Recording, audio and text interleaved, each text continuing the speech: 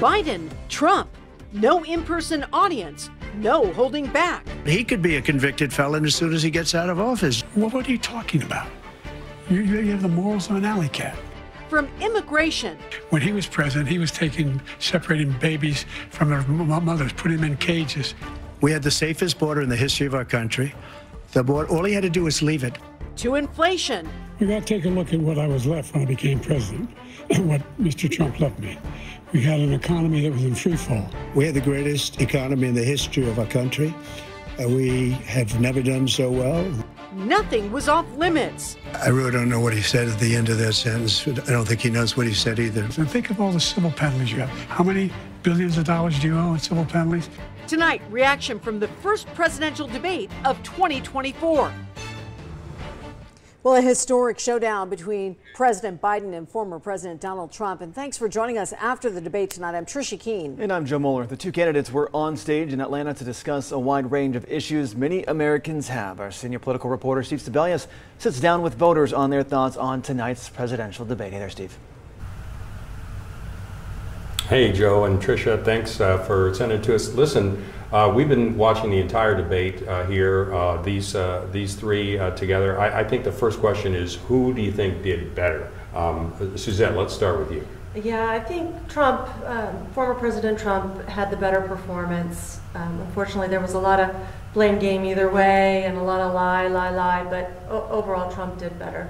Patty Farley, independent, what do you think? I would have to agree with Suzette. I think the performance by Trump far exceeded Biden's ability tonight.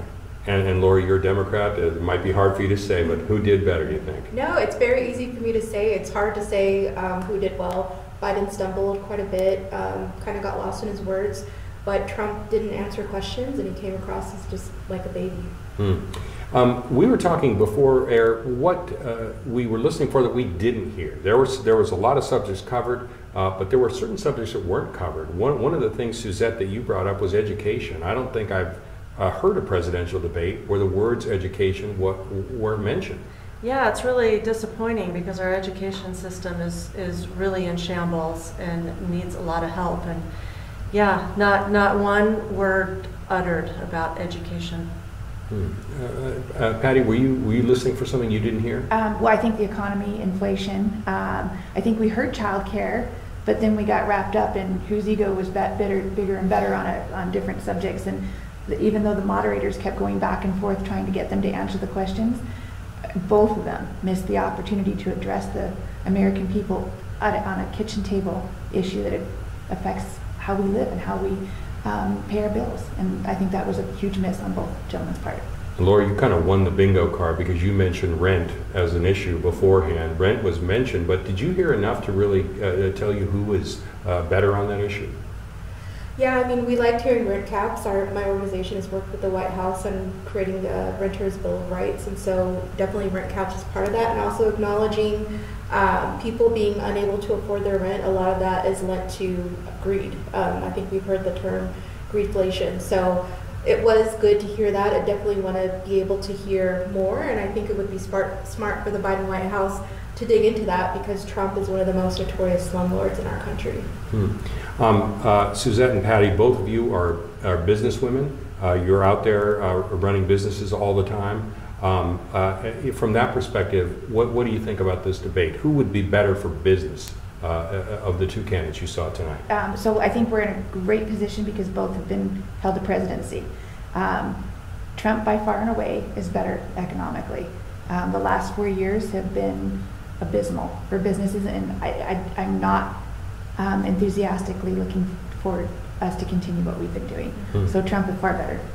Yeah, and I think, from a kitchen table standpoint, I read some numbers that it's costing families over $11,000 more a year just to provide food and rent. Like this inflation is costing $11,000 to $13,000 more a year. I feel it, I get it, I see it in my bills as well. And I think Trump is better in tune to help calm inflation and raise the tide and improve the business environment that we have. Yeah. We're in Las Vegas. We talk about immigration. It's a big issue of importance to Las Vegas. Who did better on that, you think?